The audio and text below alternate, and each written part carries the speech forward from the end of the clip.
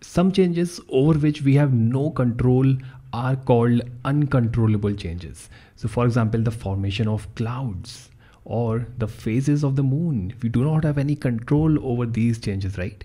Or the coming of a storm. These are uncontrollable changes.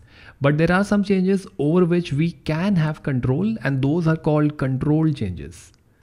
So for example, if you're going to visit your friend on a cycle, you can speed up, you can slow down, you can change, you have that control over the speed of the bicycle.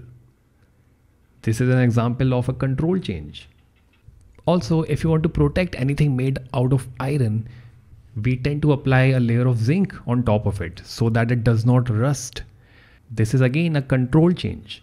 We can control the rusting of iron. We can delay it by a long way by just trying to protect it by adding a layer on top of iron, usually zinc, adding a layer of zinc on top of iron so that it does not rust.